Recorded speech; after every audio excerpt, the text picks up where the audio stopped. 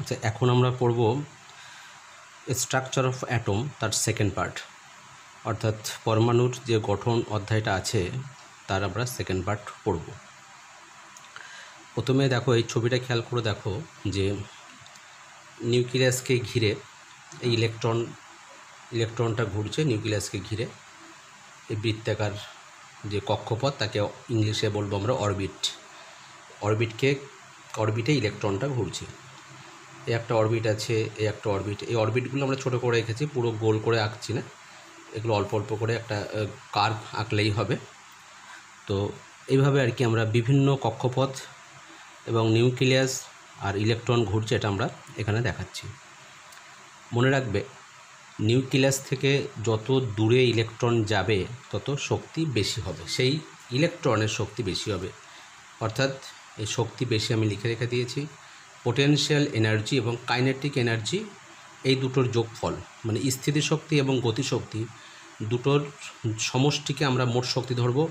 যত ইলেকট্রনটা নিউক্লিয়াস থেকে দূরের দিকে যাবে তত তার শক্তিটা বাড়বে, আর যত ইলেকট্রনটা নিউক্লিয়াসের কাছে থাকবে তখন তার বেগটা বেশি হবে। সবসময় মনে রাখবে, কাছের কক্ষপথে ঘূর্ণায়মান ইলেকট্রনের বেগ বেশি, দূরে গেলে তার বেগটা বাড়বে। কেন বাড়বে? কারণ যে ইলেকট্রন নিউক্লিয়াসের যত কাছে থাকবে তার উপর এই প্রোটনের আকর্ষণ বলটা অনেক বেশি হবে, ফলে নিউক্লিয়াস ইলেকট্রনকে নিজের দিকে টেনে নেবে। সেই বলটাকে আমরা বলছি কি ইলেকট্রোস্ট্যাটিক ফোর্স বা স্থির তড়িৎ আকর্ষণ। এটা বেশি হবে যদি ইলেকট্রনের কাছে থাকে, কারণ আকর্ষণ বলটা এই ডিস্ট্যান্সের উপর ডিপেন্ড করে, সেটা আমাদের আগে আমরা জেনেছি। তো যত ইলেকট্রনটা নিউক্লিয়াসের কাছে থাকবে তার আকর্ষণ বল সেই ইলেকট্রনটা বেশি অনুভব করবে। তো যাতে ইলেকট্রন এখানে যাতে পড়ে না যায় বা নিউক্লিয়াসের উপর যদি পতিত না হয়, তাহলে এই ইলেকট্রনটাকে অনেক বেশি জোরে ঘুরতে হবে। কারণ এই বেগ যত বাড়বে তত অপকেন্দ্র বলটা বেশি হবে। অর্থাৎ একটা ইলেকট্রন যদি বেশি গতিতে ঘোরে তাহলে তার অপকেন্দ্র বলটা বেশি হবে, কারণ অপকেন্দ্র বলের ফর্মুলা হচ্ছে mv²/r। ভি হচ্ছে গতিবেগ, এম হচ্ছে সেই কণাটার ভর বা ইলেকট্রনের ভর, আর হচ্ছে ব্যাসার্ধ যে পথে সে ঘুরছে, এটা অপকেন্দ্র বল। আমরা জানি এই ইলেকট্রনকে যদি একটা নির্দিষ্ট কক্ষপথে থাকতে হয় তাহলে এই ইলেকট্রনের উপর ক্রিয়াশীল আকর্ষণ বল আর ইলেকট্রন ঘোরার ফলে যে অপকেন্দ্র বল তৈরি হচ্ছে সে অপকেন্দ্র বলটা অবশ্যই সমান হতে হবে, না হলে ইলেকট্রনটা এখানে নিউক্লিয়াসে গিয়ে পড়বে। তো সেই জন্য আমরা এখানটা খেয়াল রাখবো যে নিউক্লিয়াসের কাছে যত ইলেকট্রন থাকবে তার বেগটা বেশি হতে হবে। বেগ বেশি হলে অপকেন্দ্র বল বেশি হবে। অপকেন্দ্র বলটা কোন দিক ক্রিয়া করে? বাইরের দিকে ক্রিয়া করে। সুতরাং এই দুটো বল দুটো বিপরীতমুখী, পরস্পরকে প্রশমিত করে দেবে, ইলেকট্রনটা তার নিজের কক্ষপথে ঘুরতে থাকবে। তো এখানে যেটা আমরা পড়লাম যে ইলেকট্রন যত বেশি নিউক্লিয়াসের কাছে থাকবে তার গতিবেগটা বেশি হবে, দূরে গেলে সেই ইলেকট্রনটা একটু ধীর গতিতে ঘুরবে। এবং একই সঙ্গে যত ইলেকট্রনটা নিউক্লিয়াস থেকে দূরের দিকে চলে যাবে বা দূরে কক্ষপথে থাকবে তখন তার শক্তিটা বেড়ে যাবে। তো ডিস্ট্যান্স যত বাড়বে ফ্রম নিউক্লিয়াস, এনার্জি ইনক্রিজ করবে, আর যত কাছে আসবে তার এনার্জিটা ডিক্রিজ করবে। তো একটা ইলেকট্রন ধরো প্রথমে ছিল এই পজিশানে ছিল, সেই ইলেকট্রন যদি জাম্প করে যদি এখানটায় চলে আসে তাহলে কতটা শক্তি সে বিকিরণ করবে? অর্থাৎ এখানে শক্তি বেশি, এখানটা শক্তি কম, তাহলে বেশি শক্তি থেকে কম শক্তিতে যদি যায়, অর্থাৎ যদি এখানকার শক্তি ধরো 100 যদি হয়, এখানকার শক্তি যদি 80 হয়, তাহলে একটা ইলেকট্রন এই কক্ষপথ থেকে এই কক্ষপথে যখনই যাবে তখন কতটা শক্তি সে বিকিরণ করবে? 100 - 80 মানে 20 পরিমাণ শক্তি বিকিরণ করবে। একই রকমভাবে কোনো ইলেকট্রন যদি এই কক্ষপথ থেকে এই কক্ষপথে যদি জাম্প করে চলে আসে তাহলে কি হবে? সেই ইলেকট্রনটা 80 থেকে 100 শক্তি স্তরে গেল, অর্থাৎ সে 20 পরিমাণ শক্তি সে অ্যাবজর্ব করবে বা শোষণ করবে। তাই ইলেকট্রন যখনই তার কক্ষপথ পরিবর্তন করবে তখনই তার শক্তি শোষণ হতে পারে বা শক্তির বিকিরণ হতে পারে। যদি বেশি শক্তি থেকে কম শক্তি স্তরে আসে তাহলে শক্তি সে বিকিরণ করবে, আর যদি কম শক্তি থেকে যদি বেশি শক্তি স্তরে উন্নীত হয় তাহলে তার শক্তি বেড়ে যাবে, অর্থাৎ সে শক্তি শোষণ করবে। এবং সেই শোষিত বা বিকিরিত শক্তির পরিমাণটা কী হবে? এই delta E equals to E2 - E1। অর্থাৎ যদি এটা 100 ধরি, এটা যদি 80 ধরি, বিয়োগ করলে আসবে কত? 20। তাহলে এই পরিমাণ শক্তি শোষণ হবে বা বর্জন হবে যদি একটা অরবিট থেকে আর একটা অরবিটে ইলেকট্রন জাম্প করে। আরেকটা মনে রাখবে, সব কক্ষপথের শক্তি সমান না, সেটা তো বলে দিলাম। আর নিকটবর্তী কক্ষপথের শক্তিটা কম, দূরবর্তী কক্ষপথের শক্তিটা বেশি। আর ইলেকট্রন যদি নিউক্লিয়াস থেকে দূরে চলে যায় তবে সে শক্তি শোষণ করবে, আর যদি নিউক্লিয়াসের কাছে চলে আসে তাহলে তার শক্তি বর্জন হবে বা বিকিরিত হবে। তো এটা হচ্ছে ইলেকট্রনের সঙ্গে, বা ইলেকট্রন যে কক্ষপথে ঘুরবে সেই হিসেবে তার শক্তি হবে। নিউক্লিয়াসের কাছে আসলে তার শক্তি কমে যাবে, দূরে চলে গেলে শক্তি বেড়ে যাবে। শক্তি কমে যাওয়া মানে শক্তি বর্জন করলো বা বিকিরণ করলো, শক্তি বেড়ে যাওয়া মানে শক্তি শোষণ করলো। তো এইভাবে একটা ইলেকট্রন যদি কক্ষপথ চেঞ্জ করে তাহলে শক্তির বিনিময় এখানে ঘটে। সেই শক্তিকে যদি আমরা আলোক শক্তিতে কনভার্ট করি, সেই শোষিত শক্তি বা বিকিরিত শক্তিকে যদি আমরা আলোতে রূপান্তরিত করি, এবং সেই রূপান্তরিত যে আলো যেটা পেলাম তাকে যদি আমরা তার বর্ণালী যদি আমরা দেখি, সেই যন্ত্রটার নাম হচ্ছে স্পেকট্রোস্কোপ। অর্থাৎ বিকিরিত বা শক্তিকে বা শোষিত শক্তিকে স্পেকট্রোস্কোপের সাহায্যে, এই যন্ত্র একটা আছে স্পেকট্রোস্কোপ যন্ত্র, সেই যন্ত্রের সাহায্যে তাকে আমরা আলোতে কনভার্ট করব। সেই আলোকে আবার বিচ্ছুরণ করা হবে। স্পেকট্রোস্কোপ যন্ত্রের মধ্যেই একটা প্রিজম আছে, সে প্রিজমের সাহায্যে আমরা কি করব, সেই শোষিত শক্তিকে বা বিকিরিত শক্তিকে আমরা বিচ্ছুরিত করব, বিচ্ছুরণ হবে। বিচ্ছুরণ করলে বর্ণালী পাওয়া যাবে। বর্ণালীকে বলা হয় স্পেকট্রা, বহু বচন হলে স্পেকট্রা, আর সিঙ্গেল হলে বা সিঙ্গুলার নাম্বার হচ্ছে স্পেকট্রাম। তাহলে স্পেকট্রাম এবং স্পেকট্রা দুটো কথাই আমরা এখানে ব্যবহার করব। তাহলে বর্ণালী কীভাবে সৃষ্টি হয় এটা বুঝতে পারছো, যে যদি কোনো বস্তু বা কোনো ইলেকট্রন যদি শক্তির শোষণ বা বর্জন করে তাহলে সেই শক্তির করেসপন্ডিং যে বর্ণালী পাবো, সেই বর্ণালী নিয়ে আমরা অ্যানালিসিস করলে জানতে পারবো সেই শক্তিটার পরিমাণ কতটা বা শক্তিটার প্রকৃতি কী ইত্যাদি জানা যাবে। তো একটা ধরো পরমাণুর মধ্যে যে ইলেকট্রনগুলো রয়েছে তারা যে ঘূর্ণায়মান অবস্থায় রয়েছে, সেই ঘূর্ণায়মান ইলেকট্রনের পজিশনগুলো দেখে নিয়ে আমরা সেই পরমাণুর সম্পর্কে তার গঠন সম্পর্কে আমরা একটা ধারণা করতে পারবো। যেমন তোমরা ইলেকট্রন বিন্যাস করেছো, ধরো সোডিয়ামের ক্ষেত্রে আমরা দেখেছি যে তার 11টা ইলেকট্রন আছে এবং তার ইলেকট্রনের পজিশনটা কেমন না, প্রথম কক্ষপথে ইলেকট্রন আছে 2টো, পরের কক্ষপথে 8টা এবং তারপরে কক্ষপথে রয়েছে 1টা, 2, 8, 1। এই যে বাইরে 1টা আছে, এগুলো আমরা কি করে জেনেছি? এই স্পেকট্রোস্কোপির সাহায্যে, বা আমরা সেই ইলেকট্রন, সেই যে পরমাণুটাকে আমরা তার যে ইলেকট্রন আছে তার শক্তিটাকে আমরা পরিবর্তন করেছি আলোতে, এবং তার আমরা কী নিয়েছি না, তার স্পেকট্রা বা স্পেকট্রাম আমরা নিয়ে আমরা বলেছি যে ইলেকট্রনটা এখানে আছে, এইভাবে ঘুরছে। তো যে কোনো পরমাণুর তার যে পারমাণবিক যে গঠন বা তার মধ্যে যেই পরমাণুর মধ্যে ইলেকট্রনগুলো কোথায় কীভাবে আছে সেইগুলো কিন্তু জানা যায় এই স্পেকট্রার সাহায্যে। তো বর্ণালীতে যে রঙগুলো তৈরি হয় বা রঙের যে পটি তৈরি হয়, সেই পটি অনুযায়ী বর্ণালী 2 প্রকার, ব্যান্ড বা পটি।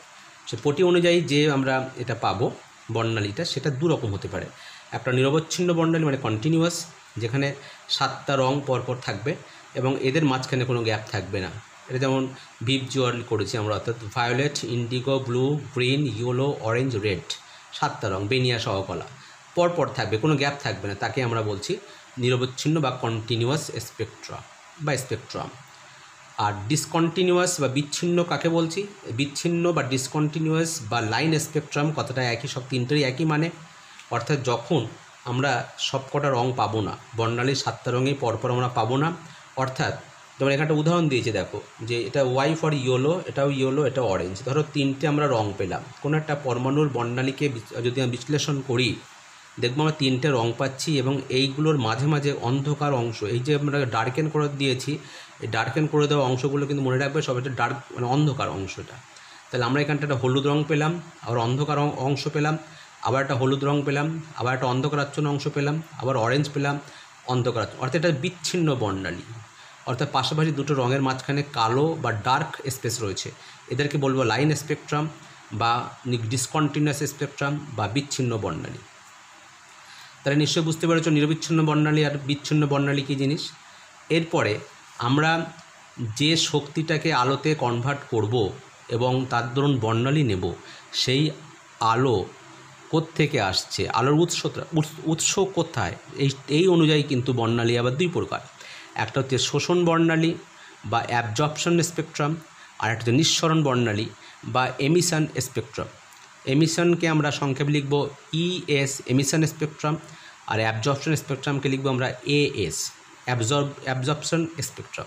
এটা কী জিনিস দেখো, ধরো আমরা কোনো একটা বস্তু নিলাম, তার মধ্য দিয়ে আমরা এনার্জি পাস করালাম, 100% শক্তি আমরা এর মধ্যে পাস করালাম। এই বস্তুটা কিছু পরিমাণ শক্তি শোষণ করে নেবে, ধরো 70% শোষণ করে নিল, তাই 30% এনার্জি সে ছেড়ে দিল। মানে এই বস্তুটা সম্পূর্ণ শক্তিকে শোষণ না করে 70 ভাগ শক্তি শোষণ করলো আর 30 ভাগ শক্তিকে ছেড়ে দিল। সেই ছেড়ে দেওয়া শক্তির যদি আমরা বর্ণালী নিই, তাকে বলবো আমরা অ্যাবজর্পশন স্পেকট্রাম, যেটা যে শক্তিটা গ্রহণ করিনি ছেড়ে দিয়েছে, সেটা হচ্ছে অ্যাবজর্পশন স্পেকট্রাম বা এএস। আর যদি যেই শক্তিটা সে শোষণ করেছে, শোষণ করার পরে পরমাণু যখনই একটা শক্তি শোষণ করলো, সে তো অনেক বেশি আনস্টেবল হয়ে গেল, অস্থায়ী হয়ে গেল। তো তখন কি করবে, যে শক্তিটা তার কাছে বেশি হয়ে গেছে সে শক্তি সে কিন্তু একটু পরে ধীরে ধীরে ছেড়ে দেবে। সেই যে শক্তিটা ছেড়ে দিল, শোষণ করার শক্তি কিছু অংশ এমিট করলো, অর্থাৎ নির্গত করে দিল, তাকে নিঃসরণ বর্ণালী বলবো। সেই শক্তিটা, যে শক্তিটা এমিট করছে বা নিঃসৃত হচ্ছে বা নিঃসরণ যে শক্তি, সেই শক্তির বর্ণালী তাকে বলবো আমরা এমিশন স্পেকট্রাম। যেমন এখানে একটা উদাহরণ দেখাচ্ছি, দেখো যে প্রথমে একটা পরমাণু ছিল, আমরা শক্তি দিয়েছিলাম 70% শক্তি, সেই পরমাণুটা শোষণ করলো। সে শক্তি, মনে রাখবে কোনো পরমাণুকে শক্তি দিলে শক্তিটা কিন্তু ইলেকট্রনই নেয়, নিউক্লিয়াস নিতে পারে না, কারণ নিউক্লিয়াসকে প্রভাবিত করার মতো শক্তি দেওয়ার ক্ষমতা আমাদের নেই। নিউক্লিয়াসকে যদি আমরা ডিস্টার্ব করি শক্তি দিয়ে বা কোনোভাবে, তাহলে সেটা কিন্তু পারমাণবিক বিক্রিয়া শুরু হবে, অর্থাৎ পারমাণবিক বোমা বা হাইড্রোজেন বোমা, যেসবগুলো ভয়ঙ্কর যার শক্তি, সেই সব বোমার যা শক্তি, সেই ধরনের সেখানে কিন্তু পারমাণবিক বিক্রিয়াগুলো হয়। তো মনে রাখতে হবে এটা, যে শক্তিটা আমরা দিচ্ছি সেই শক্তিটা শুধুমাত্র ইলেকট্রনটাই নিচ্ছে।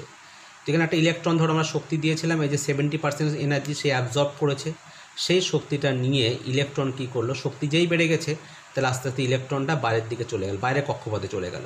কেন বাইরের দিকে যাবে, কারণ আমি আগেই বলেছি বাইরের কক্ষপথের শক্তিটা বেশি, অর্থাৎ অ্যাকচুয়ালি কক্ষপথ বলে তো কোনো পথ নেই, ইলেকট্রন যে পথে ঘোরে সেই পথটাকে একটা কাল্পনিক রেখা দিয়ে দাগ দিচ্ছি, সেটার নামই দিচ্ছি আমরা একটা কক্ষপথ। যেমন পৃথিবী সূর্যকে কেন্দ্র করে যে পথে ঘুরছে তাকে বলি আমরা পৃথিবীর কক্ষপথ। এই কক্ষপথের কিন্তু কোনো অস্তিত্ব নেই, বা সুন্দর রাস্তা, বাঁধানো রাস্তা কিন্তু নেই, যে পথে পৃথিবী গড়িয়ে গড়িয়ে ঘুরছে এটা কিন্তু না। পৃথিবী একটা কাল্পনিক পথে ঘুরছে, সেই কাল্পনিক পথে আমরা ছবি এঁকে দেখাচ্ছি, এটা কক্ষপথ। তো এখানেও তাই, ইলেকট্রন ঘোরার জন্য কিন্তু এই যে দাগটা আমরা কাল্পনিক একটা দাগ দিয়েছি, এই পথে ইলেকট্রনটা ঘুরছে। তো এই পথে ঘুরলে শক্তিটা তারা বেশি হয়, অর্থাৎ যে শক্তিটা ইলেকট্রন গ্রহণ করলো, এই যে অ্যাবজর্ব 70% এনার্জি, সেই অ্যাবজর্ব এনার্জির জন্যই ইলেকট্রনটা বাইরের কক্ষপথে চলে গেল। এখানে যেই চলে গেল, এই ইলেকট্রন কিন্তু অস্থায়ী অবস্থায় চলে গেছে, কিছু পরে সে আবার তার পুরনো অবস্থায় ফিরে আসবে, তখন কিছু কিছু দেখবে শক্তি সে ছেড়ে দেবে।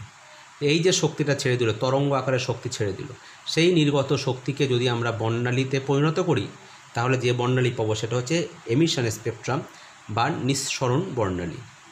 নিঃসরণ বর্ণালীর ক্ষেত্রে আমরা যে বর্ণালী যে পটিটা পাই, অনেকটা এই ধরনের পটি, অর্থাৎ কিছু কিছু রঙিন আমরা পটি পাবো, তার মাঝখানে অন্ধকার অংশ দিয়ে গ্যাপ করা থাকবে।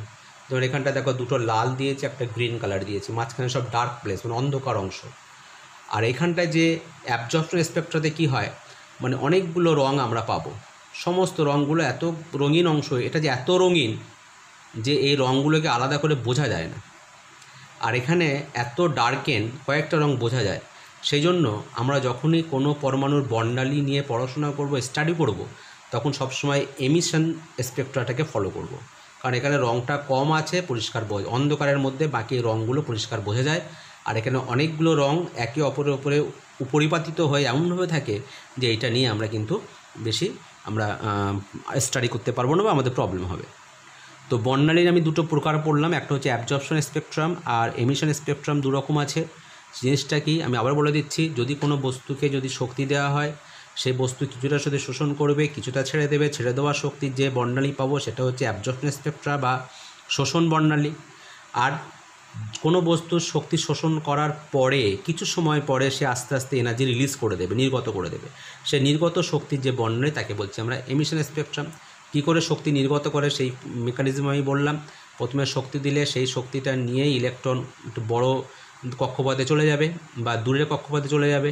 আবার আস্তে আস্তে সে কী হবে, নিজের কক্ষে যখন ফিরে আসবে তখন সে যে শক্তিটা শোষণ করেছিল সেই শক্তির কিছু অংশ বা সম্পূর্ণটা তরঙ্গ আকারে নির্গত করে দেবে। তাকে আমরা বলবো, তার দরুন যে বর্ণালী পাবো তাকে বলবো আমরা এমিশন স্পেকট্রাম।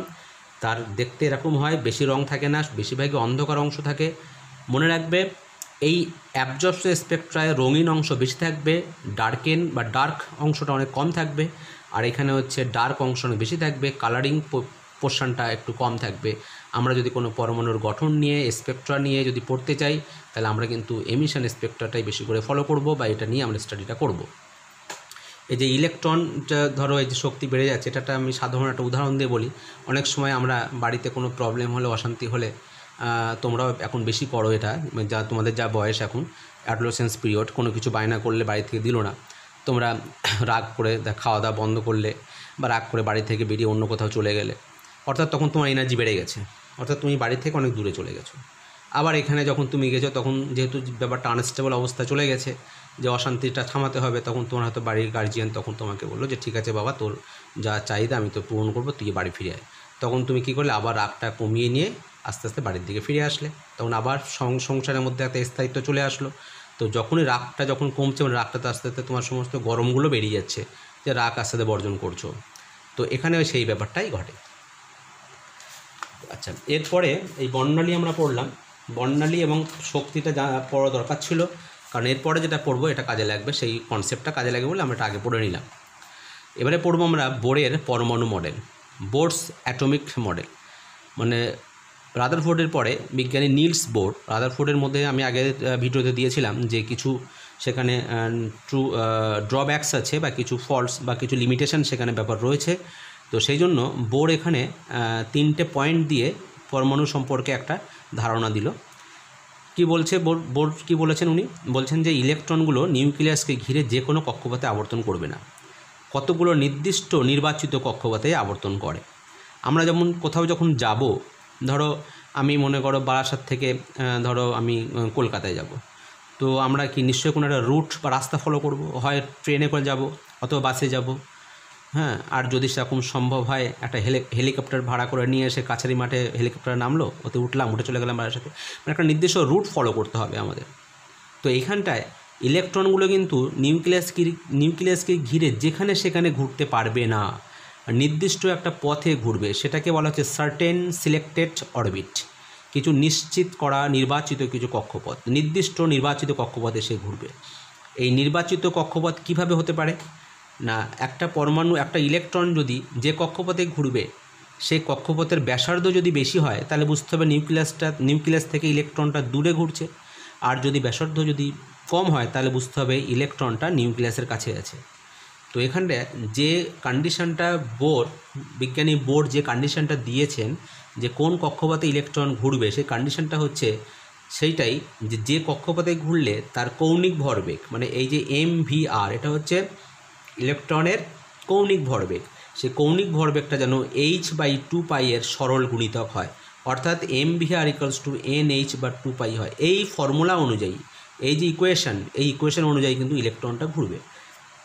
এখানে MVR কথাটার মানে কি, MV হচ্ছে রৈখিক ভরবেগ যদি হয় M×V করি আমরা, আর বৃত্তাকার পথে যদি ঘোরে তাহলে আমরা সেই বৃত্তাকার পথের ব্যাসার্ধতে গুণ করলে এই যে টার্মটা পাওয়া যাচ্ছে MVR, এটার নামই হচ্ছে কৌণিক ভরবেগ বা অ্যাঙ্গুলার মোমেন্টাম। কৌণিক ভরবেগকে ইংলিশে কী বলা হয়?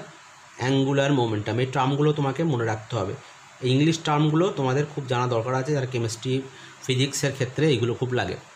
তো কৌণিক ভরবেগ বা অ্যাঙ্গুলার মোমেন্টামটা h/2π এর সরল গুণিতক হবে।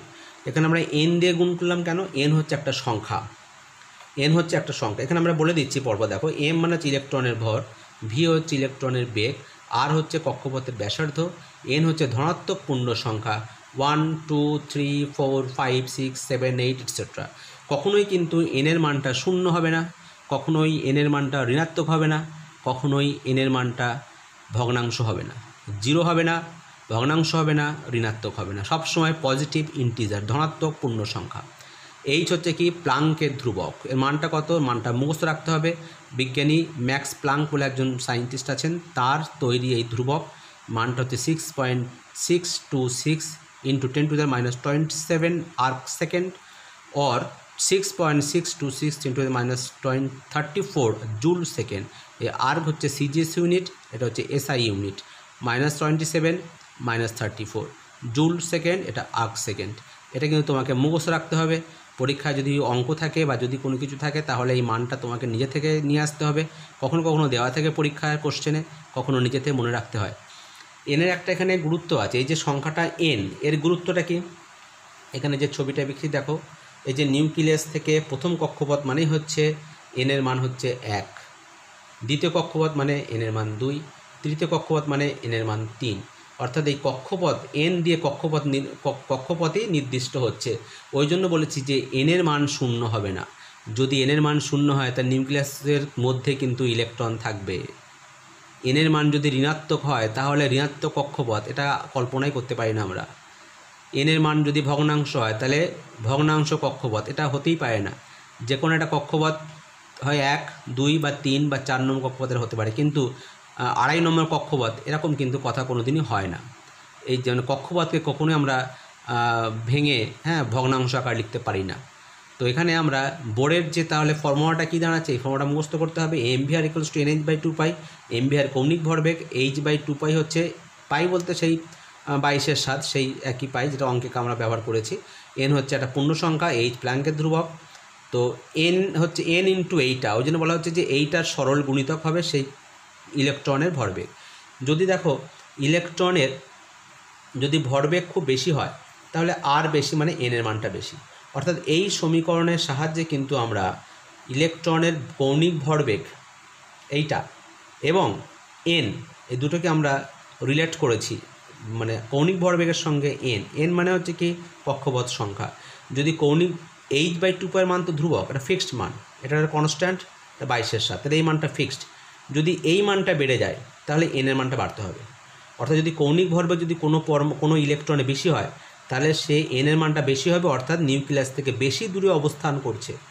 যদি mvr এর মানটা কম হয় তাহলে n এর মানটা অবশ্যই কম হতে হবে, অর্থাৎ যে ইলেকট্রনের কৌণিক ভরবেগটা কম সে কিন্তু নিউক্লিয়াসের কাছে ঘোরাফেরা করছে।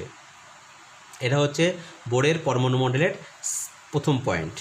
সেকেন্ড পয়েন্টটা কি না, একটা নির্দিষ্ট নির্বাচিত কক্ষপথে যখন আবর্তন করছে ইলেকট্রন তখন তার শক্তির কোনো রকম বিকিরণ হবে না, শক্তির কোনো রকম শোষণ হবে না, অর্থাৎ শক্তিটা অপরিবর্তিত থাকবে।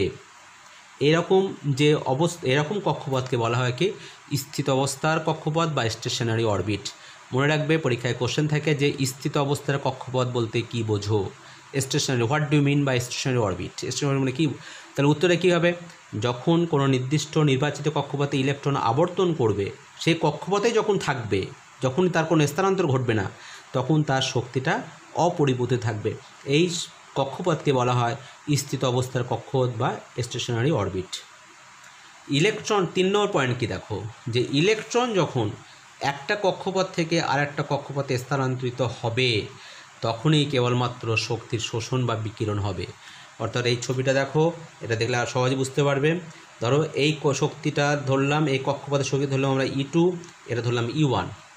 ইলেকট্রন যদি এখান থেকে যদি এখানে আসে তাহলে শক্তির বিকিরণ হবে, কারণ এখানে শক্তিটা বেশি ছিল, এখানে শক্তিটা কম, তাহলে বেশি শক্তি কম শক্তিতে আসছে মানে শক্তির বিকিরণ হয়েছে, বিকিরণ বলতে নির্গত হয়ে গেছে। আর এইখানটায় একটা ইলেকট্রন তার শক্তিটা এখানে কম ছিল, এখানে যখন এই জাম্প করে যাবে তখন সে শক্তির এখান থেকে তার শক্তিটা বেড়ে গেল, মানে শক্তিটা সে শোষণ করবে, শোষণ করে শক্তিটা সে বাড়িয়ে নেবে। তাহলে যখনই শক্তিটা বিকিরণ কখনই হবে, যখন হায়ার কোনো অরবিট থেকে লোয়ার রেঞ্জে যখন সে আসবে, বা লোয়ার কোনো বা নিয়ারার কোনো অরবিট থেকে একটু রিমোট কোনো জায়গায় যদি ইলেকট্রন শিফট করে যায় তখন তার শক্তির শোষণ হবে।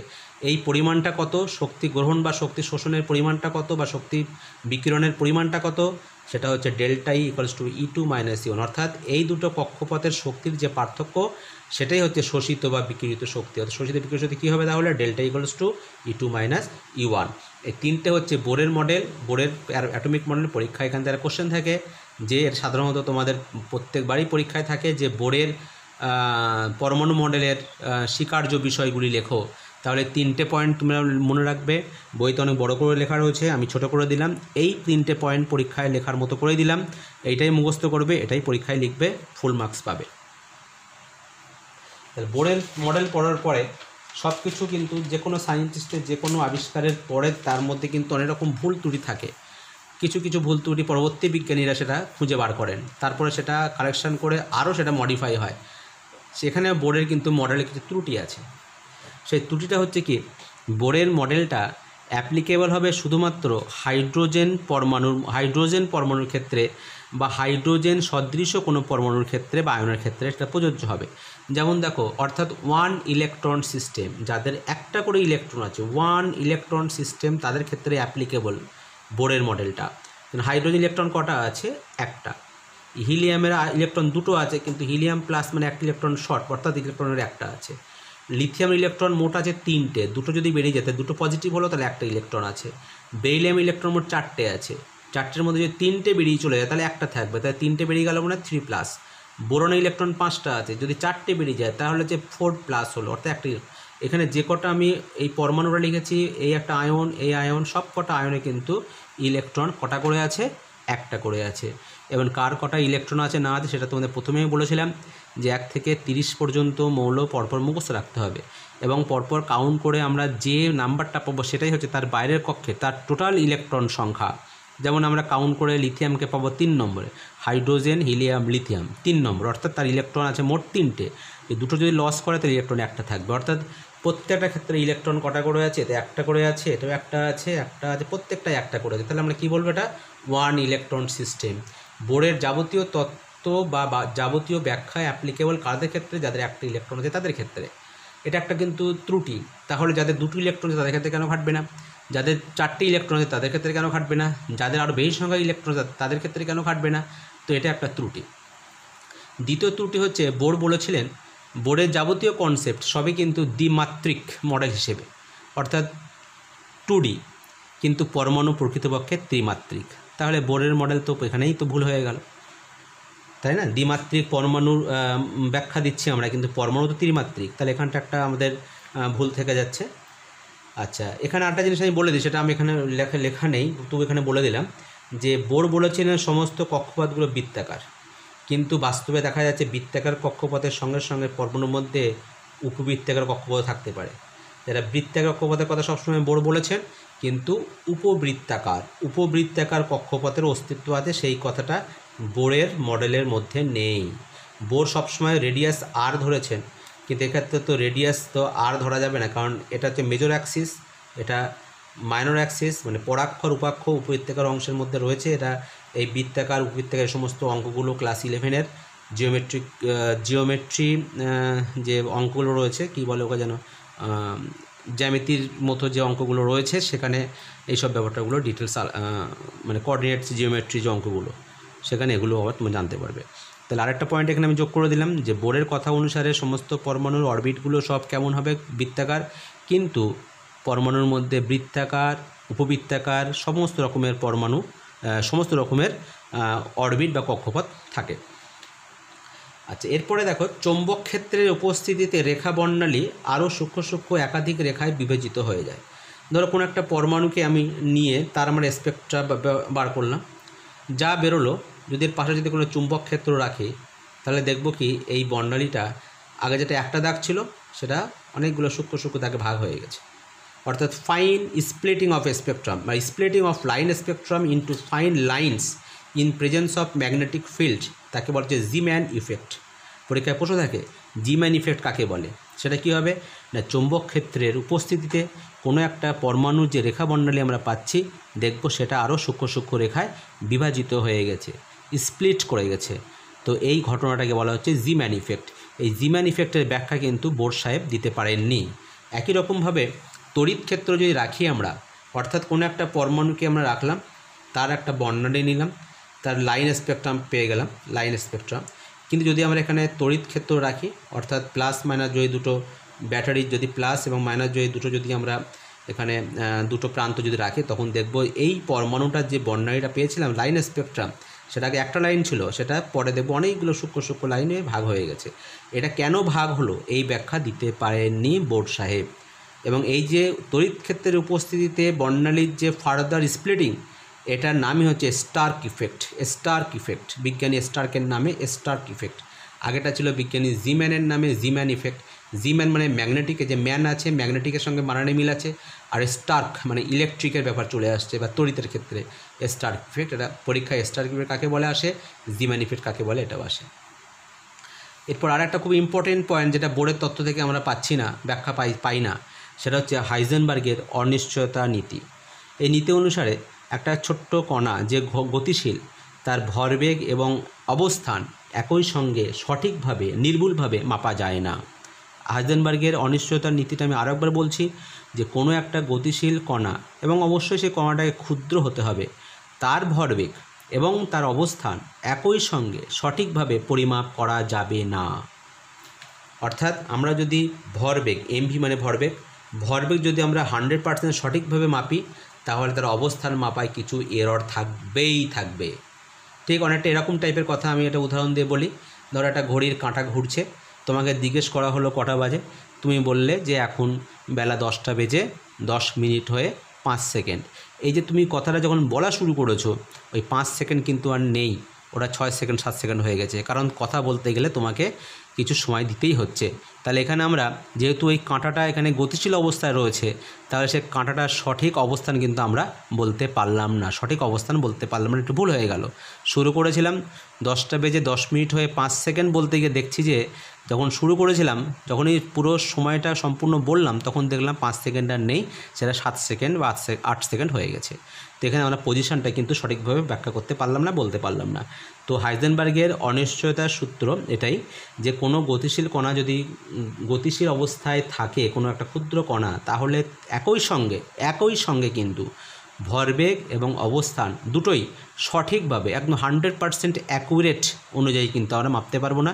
একটা পরিমাপ করতে গেলে আর একটা পরিমাপে সামান্য হলেও ভুল থাকবে। এই হাইজেনবার্গের অনিশ্চয়তার নীতি কিন্তু আমাদের আরও ডিটেলস পরে পড়তে হবে। তো যাই হোক, এবারে আমরা আরও একটা, সেটা এখানে আমি আরও বলে দিয়েছি যে বোরের তত্ত্বে কিন্তু একই সঙ্গে ভরবেগ এবং বোরের পক্ষে অবশ্য ভরবেগ কতটা নেই, আছে কৌণিক ভরবেগ, দুটো একই রকম ব্যাপার। তা এই কৌণিক ভরবেগ বা ভরবেগ এবং অবস্থান অর্থাৎ কক্ষপথের ব্যাসার্ধ, অবস্থান মানে তো কক্ষপথের ব্যাসার্ধ।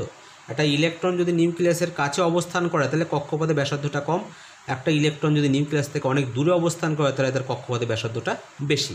তাহলে এই কক্ষপথের ব্যাসার্ধ থেকেই আমরা ইলেকট্রনের অবস্থান মাপতে পারবো আর কৌণিক ভরবেগ। কিন্তু এখানে তুমি খেয়াল করে দেখো, এই যে বোর সাহেব যে ইকুয়েশনটা দিয়েছেন, এখানে দেখবে এই আর আছে, আর বলতে কি রেডিয়াস আছে, অর্থাৎ আর বলতে কক্ষপথের ব্যাসার্ধ, যার সাহায্যে আমরা ইলেকট্রনের অবস্থান জানতে পারবো।